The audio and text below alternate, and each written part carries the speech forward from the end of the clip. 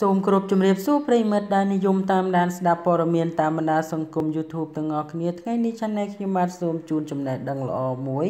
ពាក់ព័ន្ធជាមួយនឹងវិធីសាស្ត្រក្នុងការព្យាបាលជំងឺឈឺឆ្អឹងខ្នងនិងឈឺសរសៃនិងកប់សរសៃបាទតើវិធីធ្វើយ៉ាងដូចម្តេចដែរតើបងប្អូនកំពុងតែមានបញ្ហាឈឺចង្កេះនិងឈឺឆ្អឹងខ្នងមែនដែរឬទេបាទដើម្បីឲ្យជ្រាបកាន់តែច្បាស់សូមមេត្តាកុំភ្លេចជួយ Subscribe និង Like ដើម្បីទទួលបាននូវចំណេះដឹងនិងព័ត៌មានថ្មីៗពី Channel ខ្ញុំបាទដំណឹងល្អមកដល់ហើយសម្រាប់បងប្អូនដែលឈឺឆ្អឹងខ្នងចង្កេះរ៉ាំរ៉ៃ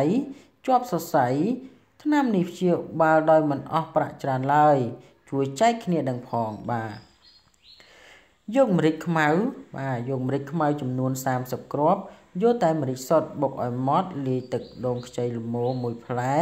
មិនបាច់ចាស់ពេកទេពិសាថ្នាំនេះដោយមិនអស់ប្រាក់ឡើយ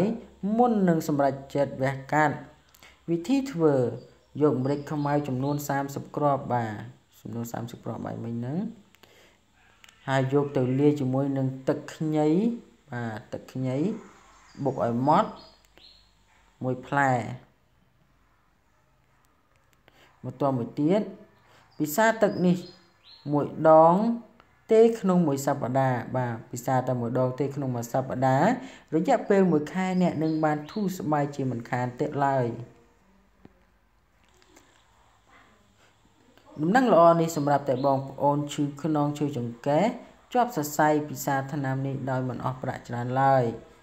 ដូច្នេះបងប្អូនអាចអនុវត្តបានទាំងអស់គ្នាមកយើងកុំនៅយូរយើងចាប់ផ្ដើមមើលវិធីធ្វើវិញម្ដងវិធីធ្វើ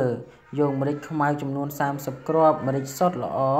បុកឲ្យម៉ត់លាយទឹកដូងខ្ចីល្មមមួយផ្លែមិនចាស់ពេកទេពិសាទឹកនេះតែមួយដងទេក្នុងមួយសប្តាហ៍បាទកុំភ្លេចតាមម្ដងទេរូបមន្តដើម្បីព្យាបាលជំងឺឈឺឆ្អឹងខ្នងនិងឈឺសន្លាក់មកយើងមើលពីរូបមន្តរបស់វាវិញគ្រឿងផ្សំតើគ្រឿងផ្សំមានអ្វីខ្លះមានទឹកក្រូចឆ្មាទឹកឃ្មុំនិងខ្ជាយបាទទឹកក្រូចឆ្មាទឹកឃ្មុំនិងខ្ជាយវិធីធ្វើយកខ្ជាយ3មើមកិនយកទឹករួចលាយជាមួយនឹងទឹកស្អាតឲ្យបាន1កែវបាទបន្ទាប់មកដាំវាឲ្យពុះរួចយកវាមករក្សាទុកឲ្យត្រជាក់បន្តិចប្រមាណជា15នាទីលាយទឹកឃ្មុំ1ស្លាបព្រាបាយនិងក្រូចឆ្មា2ចំណិតជាមួយនឹងទឹកខ្ជាយខាងលើពិសា1កែវពេលព្រឹកនិង1កែវពេលល្ងាច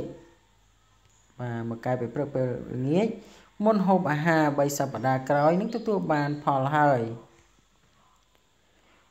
ការឈឺឆ្អឹងឆ្អែងគឺដោយសារតែការចុះខ្សោយនៃប្រព័ន្ធឆ្អឹងនិងសន្លាក់ដែលជាទូទៅវាកើតឡើងចំពោះវ័យចំណាស់ដូចជាការឈឺជង្គង់ឈឺសន្លាក់និងពិបាកអង្គុយងើបឈរជាដើមការពិសាទឹកក្រូចឆ្មានិងទឹកឃ្មុំគឺការព្យាបាលតាមបែបធម្មជាតិវាអាចជួយឲ្យសុខភាពឆ្អឹងរបស់អ្នកមានភាពល្អប្រសើរនិងរឹងមាំសូមពិនិត្យនិងពិគ្រោះយោបល់ជាមួយនឹងពេទ្យសិនឲ្យបានច្បាស់លាស់តែឲ្យអស់លទ្ធភាពជាមុននេះជាវិធីសាស្ត្រល្អនៅពេលដែលអ្នកមិនមានជំរើសផ្សេងបាទមានន័យថានៅពេលដែលអ្នកអស់ជំរើសយើងអាចសាកល្បងវិធីទាំងនេះបានបាទដូច្នេះព័ត៌មានប៉ុណ្ណឹងដើម្បីទទួលបាននូវព័ត៌មានថ្មីបន្ថែមទៀតសូម Subscribe និង Like Channel ខ្ញុំបាទសូមអរគុណនិងសូមគោរពលា